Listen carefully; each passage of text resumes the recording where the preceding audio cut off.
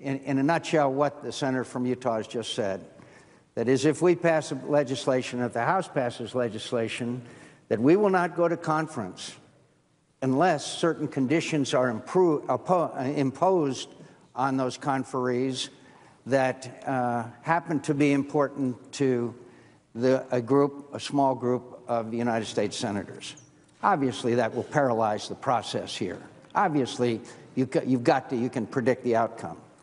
The senator from Utah keeps talking about backroom closed-door deals. It's the process of the Senate to appoint conferees and the House to appoint conferees, and those conferees come to agreement and then subject their agreement to an overall vote of both bodies.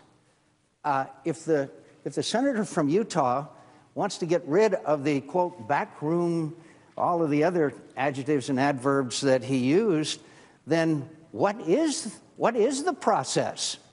What is the process? How do we reconcile legislation that's passed by one body and the other body? That's what we've been doing for a couple of hundred years. Perhaps the senator from Utah doesn't know about that, the fact that it couldn't, even if they did raise the debt limit, it could not become law because it doesn't go to the President of the United States. So again, maybe the senator from Utah ought to learn a little bit more about how business has been done in the Congress of the United States. Budget resolutions are not signed by the President of the United States, so even if we did vote to increase the debt limit as a result of the conference, which, by the way, would be irrelevant to the work of the conference, then it wouldn't have any meaning whatsoever. And again,